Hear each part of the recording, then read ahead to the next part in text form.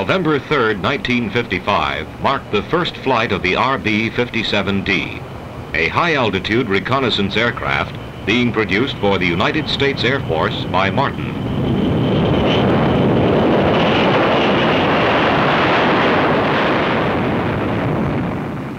The chief of Martin flight test was at the controls when the D became airborne at 7:10 a.m.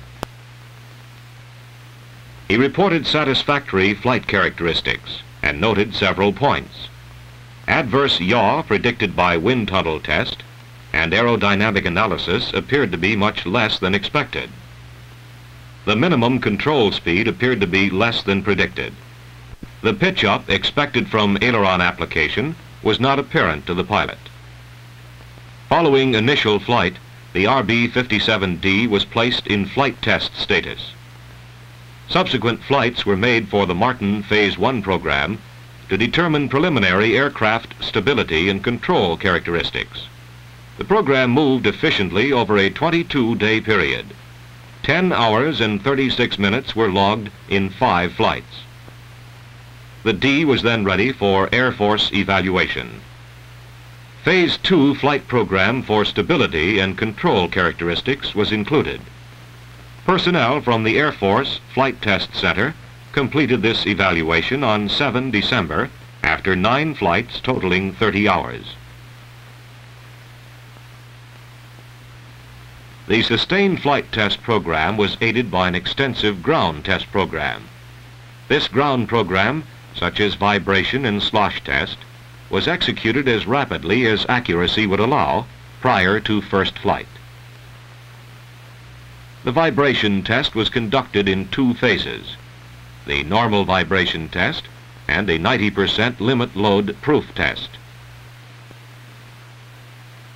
For the normal test, the aircraft is vibrated by vector force electromagnetic shakers. 2 shakers at each wingtip are used.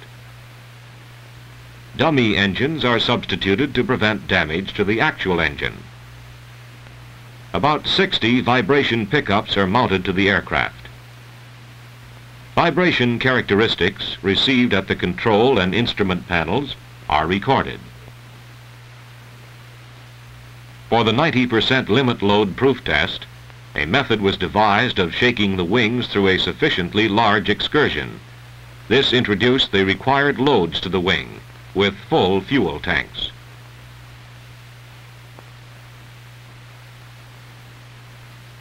A slosh test on a honeycomb integral wing tank was performed. The tank was oscillated through an arc of 30 degrees at 16 to 20 cycles per minute. Test fluid was maintained at 110 degrees Fahrenheit and 6.25 psi. Integral fuel cells were sealed with a plastic non-curing compound. After 50 hours of testing, no leaks, stains, or seepage occurred, and there were no structural failures. For increased range, aerial refueling is included in certain RB-57D airplanes.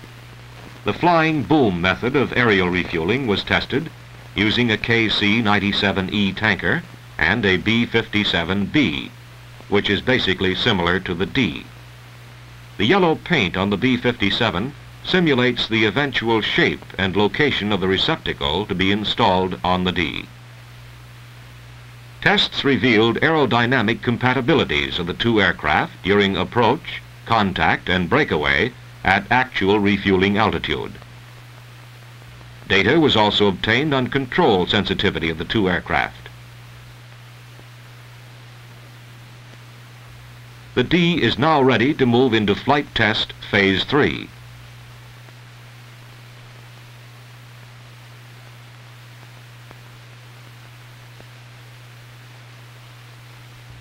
The standard phase 3 development flight test program will correct the problems which were previously uncovered and further evaluate the aircraft performance and characteristics. Upon completion of Phase 3, the RB-57D will be ready for delivery to the U.S. Air Force.